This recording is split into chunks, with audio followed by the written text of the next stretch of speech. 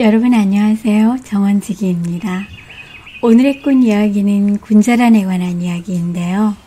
군자란은 꽃이 탐스럽고 아름답기도 하지만 잎의 모습이 단아하여 이름처럼 우아한 모습이에요. 그래서 많은 사람들에게 사랑을 받는 꽃인데요. 군자란 꽃을 피우는 데는 다른 꽃과 달리 주의가 필요한 꽃이에요. 군자란을 키우고 있는데 꽃이 피지 않는다면 저의 이번 이야기를 끝까지 들으시면 도움이 되실 거예요. 그럼 어떻게 하면 탐스러운 군자란 꽃송이들을 많이 피울 수 있는지 살펴보도록 하겠습니다.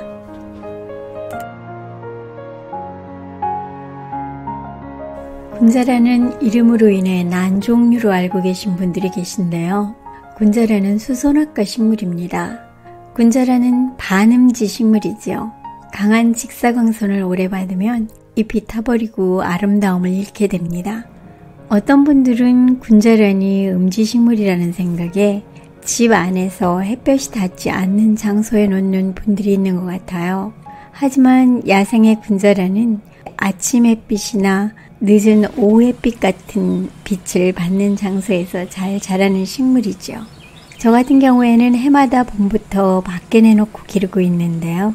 11시 정도까지는 햇볕이 드는 곳에 놓아두지만 잎이 타거나 시들지 않고 너무나 잘 자라고 있는 모습이 보이시죠? 직사광선과 유리창을 통해서 받는 빛은 다른데요. 유리창으로 들어오는 햇빛은 직광이 아닌 한번 차광이 된 빛입니다. 집안에서 창가 햇볕이 드는 곳에 기르시는 경우는 직광이 아니므로 한여름 오후 햇살 정도만 차광을 하여 주시면 될 것 같아요. 빛이 부족할 경우 잘 자라지 못해 꽃을 피우지 못하기도 합니다. 필요한 만큼 충분한 양의 빛을 받은 군자란이 잘 자라서 많은 꽃을 피우는 방법 중에 하나입니다. 군자란은 건조하고 물빠짐이 좋은 장소에서 잘 자라는 식물입니다. 군자란의 뿌리를 혹시 보셨나요? 군자란은 난의 뿌리처럼 뿌리가 통통하게 살이 오른 모습이죠. 이렇게 뿌리가 물을 보관하고 있기 때문에 과습이 될 경우 뿌리가 물러버리게 됩니다. 전문가들은 화분에서 기른 군자란에 물을 줄 때는 화분흙의 50% 정도가 마른 후 물을 주라고 권하고 있는데요. 하지만 저 같은 경우에는 봄부터 가을까지 자라는 시즌에는 30% 정도 화분흙이 마르면 물을 주게 되곤 하는데 그래도 과습으로 죽지 않고 잘 자라고 있어요. 일반적인 화초들은 화분의 겉면 흙이 마르면 물을 주면 되는데요. 건조함을 좋아하는 군자란은 조금 더 기다렸다가 물을 주시면 됩니다. 손가락으로 흙을 만져보아서 한 마리 정도 마를 때까지 기다리셨다가 물을 주시면 되겠어요. 건조함을 좋아한다고? 그럼 물을 조금만 줄까? 이렇게 생각하셔서 물을 조금만 주시면 안 되고요. 물을 주실 때는 언제나 흠뻑 주시되 흙이 다시 마를 때까지 기다리셔야 하는 거죠. 저 같은 경우엔 밖에서 화초를 기르기 때문에 흙먼지 등을 물을 주며 닦아주는데요. 집안에서는 물수건 등으로 먼지를 닦아주면 이파리가 숨을 쉬며 건강하게 자랄 거예요. 잎이 연한 연두색이거나 잎에 주홍빛 반점이 생기는 것은 과습을 알리는 신호입니다. 이렇게 건조한 것을 좋아하는 군자란이라 물빠짐이 좋은 흙을 사용하셔야겠죠. 분갈이를 할 때 화분흙에 마사토나 펄라이트 등을 섞어주시면 도움이 되겠어요. 군자란은 겨울에 휴면기를 거쳐야 꽃을 피우는 화초입니다. 겨울에 2달 동안은 절대로 비료를 주시면 안 되고요. 화초가 휴식할 시간을 주어야 하는데요. 일정한 낮은 온도에서 휴면을 취한 군자란들이 꽃을 잘 피운다고 해요. 섭씨로는 6도에서 12도 정도, 화씨로는 50도에서 55도 정도의 온도에 놓아두면 좋습니다.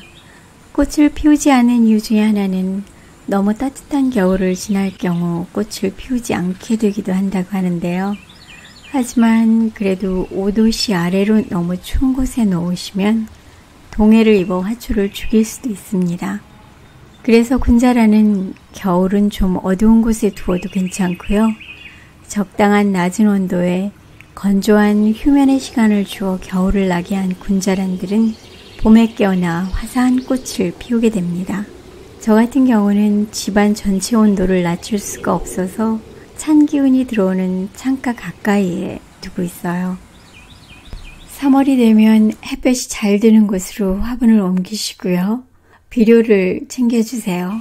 집 밖으로 내놓으실 경우에는 반드시 섭씨 6도, 화씨 50도 이상이 되었을 때 밖에 꺼내 놓으셔야 합니다. 군자란은 비료를 많이 필요로 하는 식물이 아니라서 한 달에 한 번 정도 다른 화초들이 주는 양의 2분의 1 정도의 비료를 주시면 되겠어요. 모든 식물들의 비료를 줄 때는 화분 가장자리, 뿌리 가장자리 부분에 시비를 하시는 것이 뿌리가 비료로 인해 해를 입지 않는 방법입니다. 그리고 군자란은 칼륨이 많은 비료를 사용하시면 꽃이 더 많이 피운다고 합니다. 칼륨을 많이 가진 바나나 껍질을 이용하는 것도 좋겠죠? 또 군자란은 좁은 화분을 좋아하는 화초인데요. 좁은 화분에 뿌리가 가득 찰 경우 꽃을 잘 피우는 것이 군자란입니다. 그래서 뿌리가 가득 차서 화분을 갈아줄 때는 넓은 화분보다는 군자란 잎의 무게를 견딜 수 있는 무겁고 긴 화분을 쓰시면 좋아요. 군자란이 꽃을 피우고 난 후에 밖에 내놓을 수 있는 환경이라면 아침 햇빛 정도를 받는 그늘에 놓아두시면 참 좋습니다. 특히 밖에서 자라는 것을 좋아하는 화초이거든요. 안에서 보관하실 경우라면 환기를 자주 시켜주시는 것도 건강하게 기르는 방법이 되겠어요.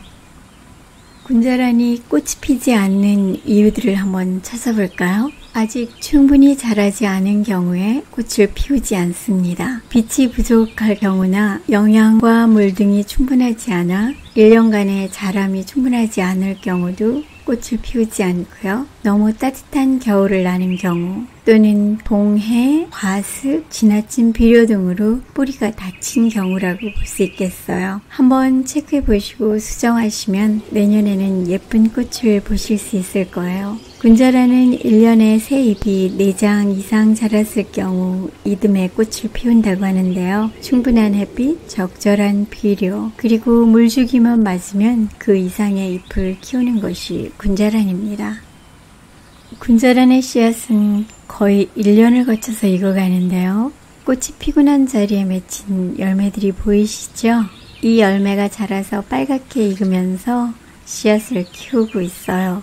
올 초에 씨앗을 익혀서 받아야지 하다가 다 떨구고 씨앗을 한 개 구해냈거든요. 화분에 열심히 싹을 틔우고 있었는데요. 짜잔! 여기 보세요. 화분으로 떨어진 씨앗들이 싹을 틔우고 있지 뭐예요? 그리고 3개의 꽃대에서 꽃을 다 피우고 열매가 맺었는데 또 다른 꽃대가 올라오고 있어요. 꽃대가 하나 더 올라오기를 기도합니다. 이 싹들은 열심히 잘 키워서 또 누군가 저처럼 꽃을 좋아하는 꽃꾸러기 친구들에게 전해주려고요. 저의 이야기를 들어주시는 구독자님들이 가까이 계시면 전해드릴 수도 있을 텐데요. 사실 저는 멀리 버지니아에 살고 있어요. 기회가 된다면 버지니아의 모습 그리고 정원지기의 일상도 소개해드리도록 하겠습니다. 오늘도 이야기를 들어주셔서 정말 감사드려요. 또 곧 뵙도록 하겠습니다.